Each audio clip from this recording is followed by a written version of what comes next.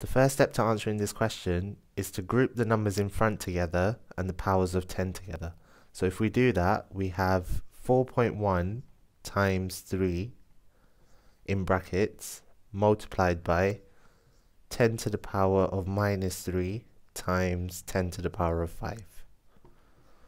We then multiply these together, so 4.1 times 3 gives us 12.3, and 10 to the power of minus 3 times 10 to the power of 5 gives us 10 to the power of 2, since we've got indices with the same base, the tens, and so when we're multiplying, we add the powers together.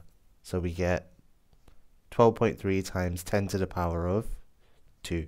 We need to check whether this number is in standard form. Remember, a number is in standard form if it is in the form of a times 10 to the power of n, where a is greater than or equal to 1 and less than 10. 12.3 is not between 1 and 10, and so we need to rewrite it in the following way. 12.3 can be written as 1.23 times 10 multiplied by 10 squared on the end. And we can simplify this as 1.23 times, so 10 times 10 squared gives us 10 to the power of 3. And this is now in standard form. If we look at an example of division now, remember the division symbol can be written as a fraction bar. So we can rewrite this as 6 times 10 to the power of 8 all over 1.5 times 10 to the power of 11.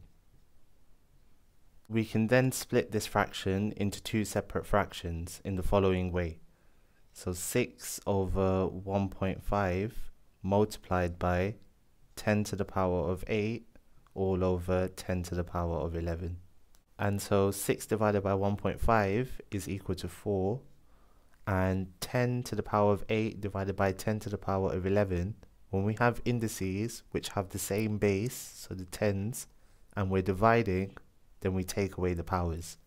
So multiplied by 10 to the power of 8 minus 11 is minus 3. And this answer is in standard form. So the final example, remember, first step is to write this as a single fraction. So we can write this as 2 times 10 to the power of minus 2 all over 4 times 10 to the power of minus 13. Then we split this into two separate fractions in the following way. So 2 over 4 times 10 to the power of minus 2 all over 10 to the power of minus 13. We can now simplify this in the following way. So 2 divided by 4 is 0.5, and 10 to the power of minus 2 divided by 10 to the power of minus 13. Since we've got two indices with the same base and we're dividing, we take away the powers. So minus 2 minus minus 13 is the same as minus 2 plus 13. So we get 10 to the power of, so minus 2 plus 13 is 11.